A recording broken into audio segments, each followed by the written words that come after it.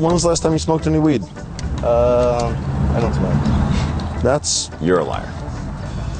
I don't know if that was the answer to the question I asked. And I don't feel like it was truthful. Alright. I mean, I smoke like a pen, but I don't. Oh. There we go. Okay, see, so you know you're right. I should not. So when you're like, let me think of an answer, because I get lied to for a living, I immediately knew that you were being knowingly untruthful. When was the last time you smoked? 2.5 hours ago. Okay. All right, I'm gonna give that to you there. What's the percentage of your vape? It's like super low, like. It's like 65. It's like 65%. No, but is not like, super low. No, but it's like I couldn't even speak. Like I hardly smoke. Okay, but you smoked just a little while ago. Just like 2.5 hours ago. Okay. I'm all right. like I don't feel nothing. Okay. I'm a little nervous right now because. No, I get it, man. Cops are scary, man. Yeah. Scary. Hang tight for me. Don't go anywhere. Yeah. Thanks. So one of the things that makes DUI enforcement difficult on video is sometimes the impairment is very minute that's observed. I've got some really advanced training as a drug recognition expert and a drug recognition expert instructor. So I'm trained to look for really little things, dilation of pupils, pulse in the neck, really little things. This kid's standardized field sobriety test battery, or SFSTs, were so bad that even the cameraman, just an untrained guy holding a camera, could see how bad they were. And then he showed you guys how bad they were. So that was one of the things that really stuck out about this episode is you didn't have to be trained. You could just have eyes and know this kid was impaired and shouldn't be driving a vehicle. Once 30 seconds goes by, I want you to bring your head forward, open up your eyes and say stop. All right, ready? Okay? And begin.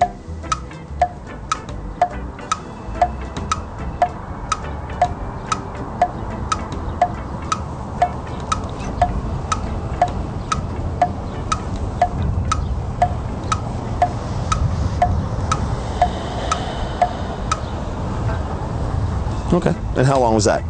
30 seconds. 30 seconds? Okay. When I tell you to, you're going to take your first step. 1, 2, 3. You're going to go all the way to 9. Once you reach your 9th step, once you plant your lead foot, take a set of small steps like this, and take your 9 steps back. 1, 2, 3, just like that. Okay? So you see where you're walking. Keep your eyes down at your feet. Count your steps out loud so I can keep up with you. Just the way your arms are now, just comfortably, keep them down at your side. And then once you take the first step, don't stop until you've gone down, turn, and come back. Yep, that's it. Yep. Exactly what I told you to do. Nope. Let's start over. That's okay. That's okay. 1, 2, 3. Turn and properly separate 3 steps. Replant my feet. Nope. I'm sorry, dude. Was there any part of that you didn't? Because I asked if you understood. Think about all the bad possibilities right now. Okay. Well, that's what happens when you do illegal things, man. We do illegal things. Well, it's not illegal because it's weed. It's not illegal. Okay. How old are you? 19. How old can you be to smoke marijuana without a medical marijuana card? You're right. 21. Right. So if you're gonna stand on the mountain of right and say, hey man, what I did was legal, then that's okay. So this was the first time that we had dealt with a marijuana DUI on Fridays with Frank. And during the whole course of the conversation, initially, kid's 19 and he's like, well, marijuana's legal. So in Arizona a couple years ago, they made marijuana legal. It's legal if you're over 21, but you can't smoke and drive. And that's like that in every state in the United States, even in California. What you can't do, just like alcohol, you can't wake up, drink a 12-pack and drive down the road. You can't wake up, smoke a vape or smoke a bowl or hit a bong and then drive down the road. They're the same thing. You can't do it. Just like it takes alcohol a while to get out of your system, it takes marijuana a while to get out of your system. And 2.5 hours is not enough time for marijuana to get out of your system because obviously he's still impaired. Now he didn't think he was, but those tests I put him through certainly showed it. So you can sit on your couch, smoke weed, 21 and over, absolutely legal. What's not legal is to be under the age of 21. True.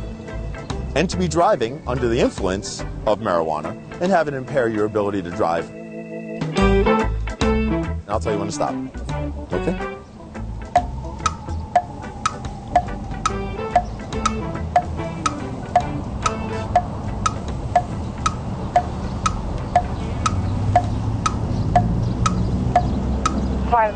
to 1003, right? I'll be clear. Nope. Here. At no time that I. So what I told you, you could stop. What I told you was, remember, count 1001, 1002, 1003 until I tell you to stop. So at no point during any of that did you do anything. Well, I counted to 1003 and I stopped. I'm not sure if you wanted you to tell me to begin or not. Sorry, hold on. That's okay. Do me a favor. So what I want you to do right now, put your hands behind your back, just like this. No, Hey, listen to me.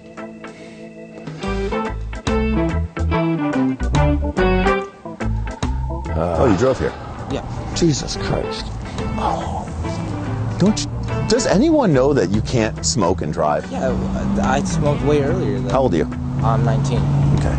What's way earlier to you? Way earlier around lunchtime. So what?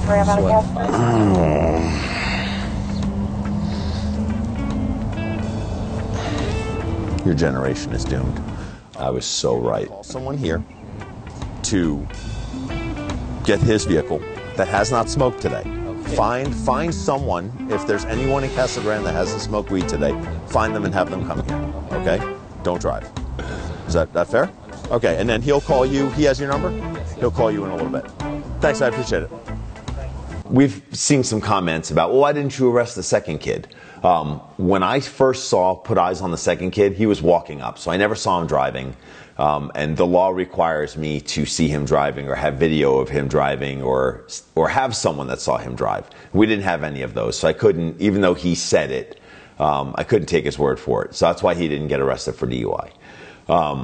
In there, I say, hey, your generation is doomed. Sam, who's a millennial, I have mentioned several times that millennials are terrible, and then what I really meant was that zennials are terrible.